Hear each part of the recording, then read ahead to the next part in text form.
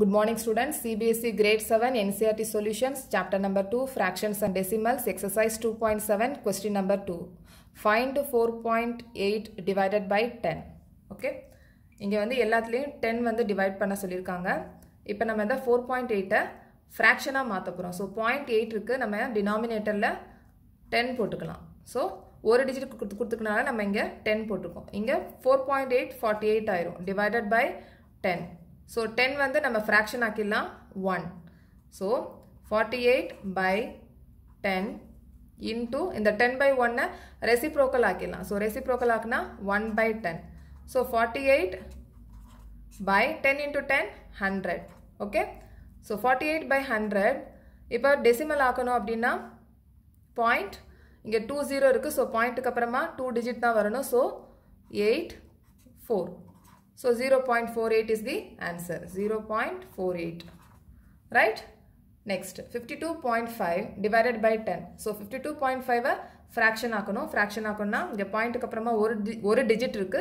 So 10 கீழ வரும். இங்க 525 divided by 10 இருக்கு. நம்ம fraction ஆக்கிடலாம் by 1 போட்டு.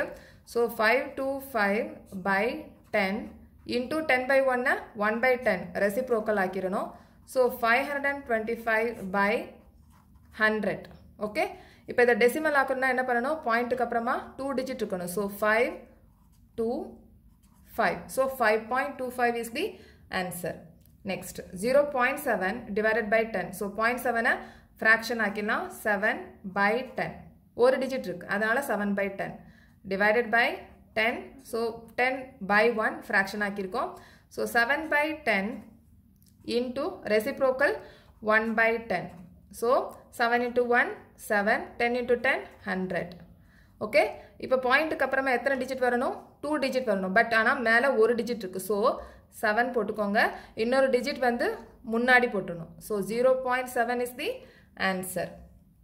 Next 33.1 divided by 10. So 33.1 இருக்கு. So கீழ எத்தனை நம்பர் வரணும்? ஒரு டிஜிட். ஒரு 0 வரணும். Okay. 10. 331 by 10 divided by 10 by 1 fraction ஆக்கிரும். இப்ப 331 by 10 into reciprocal ஆக்கணும் 1 by 10. So 331 by 100. So இத decimal ஆக்கணும். Point 2 digit ஆகணும். 2 digit தான் பாயிண்ட்க்கு அப்புறமா இருக்கணும். So 1 3 பாயிண்ட்க்கு முன்னாடி ஒரு டிஜிட் போடணும். 3.31 is the answer. Okay. Part 5 பார்க்கலாம்.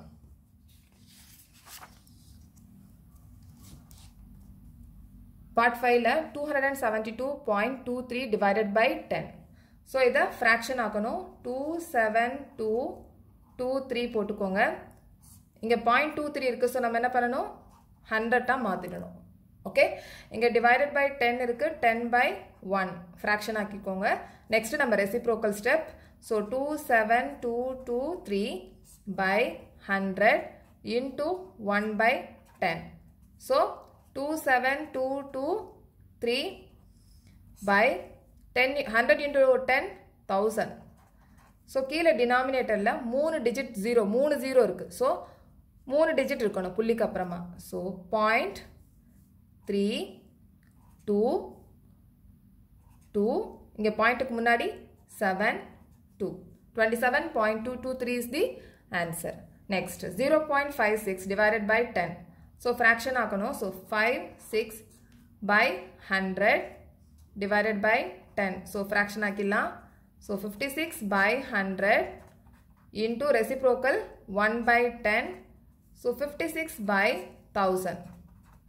இங்க கீழ denominatorல 3 0 இருக்கு. So பாயிண்ட்க்கு அப்புறமா 3 டிஜிட் இருக்கணும். ஆனா நமக்கு 2 டிஜிட் இருக்கு. So 650. So 0.0566 is the answer. Okay.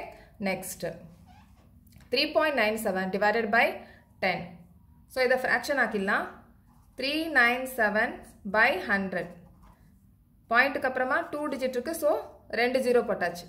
Divided by 10. Fraction ஆக்கிருங்க 1. 10 by 1. So 397 by 100 reciprocal ஆக்கிரணும் 1 by 10. So 397 by 100 into 10 1000. So இப்போ 3 ஜீரோ இருக்குது, அதனால் என்ன பண்ணணும், பாயிண்ட்டுக்கு அப்புறமா 3 டிஜிட் இருக்கணும். So 7 9 3. So 0.397 is the answer. Right? Next கொஸ்டின்ல பார்க்கலாம்.